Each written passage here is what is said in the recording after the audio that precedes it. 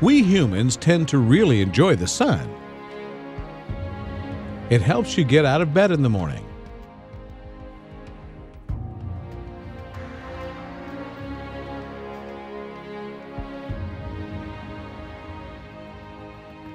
Strengthens your bones with vitamin D and might ward off a seasonal form of depression. The sun is about 333,000 times the mass of Earth and produces the same amount of energy as 100 billion hydrogen bombs every second. This energy has allowed life to flourish throughout most of Earth's history.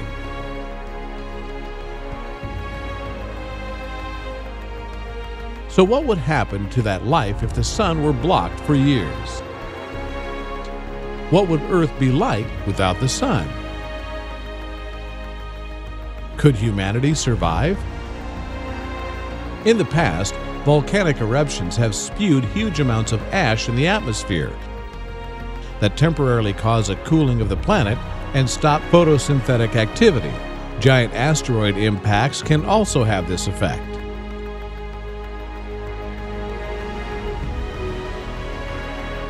Usually, the ash and soot eventually settle and photosynthesis kicks in again and life picks up. If the sun were actually blocked out, the entire food chain of most higher organisms, including humans, would be disrupted.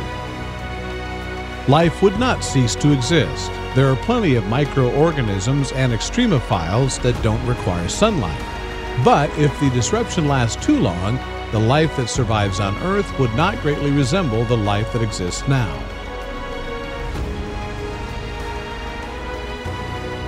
Thus, the Earth will not immediately be cold and dark, but the planet's temperature would drop to about minus 17.8 degrees Celsius over the course of the week.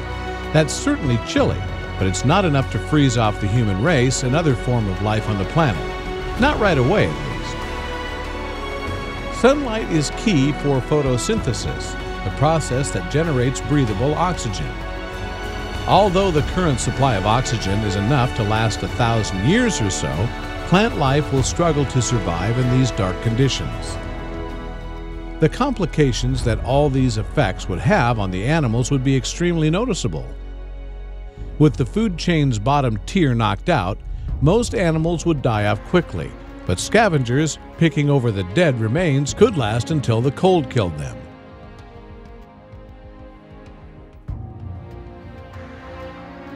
At this point, it would be make or break for humanity.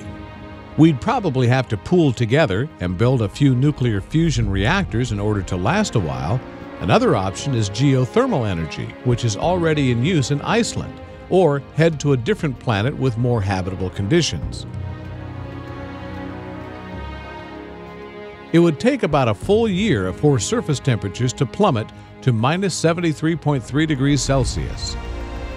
By that time, the top layers of the oceans of the world would have frozen over, transforming Earth into an ice world.